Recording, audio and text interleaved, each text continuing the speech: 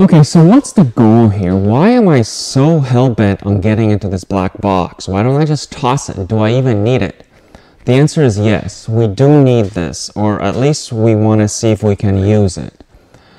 The way electric cars work is that we cannot hook up a high voltage 350 volt battery pack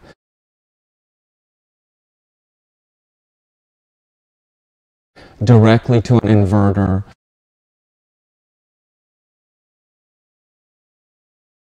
which will then send that electricity to the motor. Inside the inverter, there are capacitors.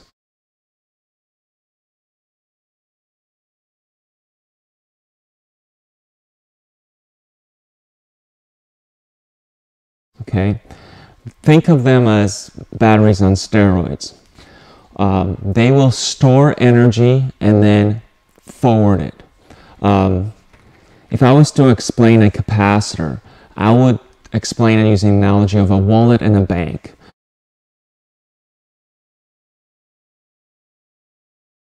Think of your high voltage battery pack as a bank, like a Bank of America, Wells Fargo, you get the idea.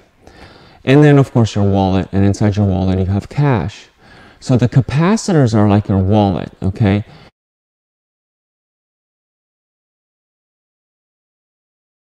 It is a whole lot easier and quicker to get cash out of your wallet than it is to go to the bank each time, okay? And that's what the capacitors do. When the inverter needs some electricity, some power to send to the motor, it goes to the capacitors and sends it really fast. Then the capacitors can backfill at their own pace, okay? So think of capacitors as reservoirs, okay? You have this reservoir of energy, and here's a battery, here's a capacitor, and here's an inverter, all right? The battery doesn't really trickle. I mean, it sends electricity to the capacitor fast by our human standards, but not as fast as a capacitor can send that to the inverter. So sometimes the inverter will command or demand a huge chunk of electricity really fast. I don't know, let's say, 360 volts or something like that, or maybe higher, 400 volts, who knows. And the capacitor will go, here you go, and send it off super fast. Well, the energy in the capacitor decreases, but not all the way. And then the battery keeps feeding the capacitor more energy so that when the inverter wants to request another jolt of energy, the capacitor is ready.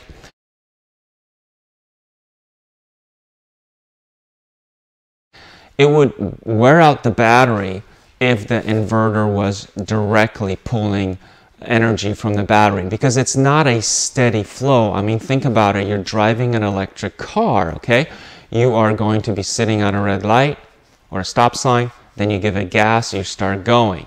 If you're on the freeway, you may step on the gas harder to pass somebody. You may be going up a hill, those types of conditions. So it's not a steady pull of energy from the battery, all right?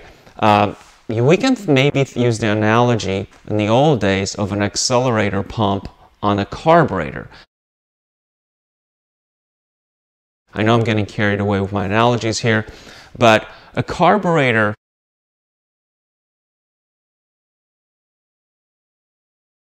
pulling gasoline out of the fuel tank could not keep up with the demands of an engine back in the day, back before electronic fuel injection. So there was a circuit called the accelerator circuit.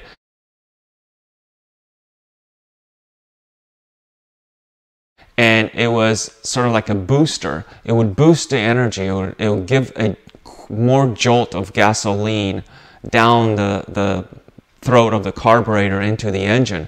And that's what a capacitor does. It can send that bigger jolt, this bigger boost of energy to the inverter much faster than the battery could.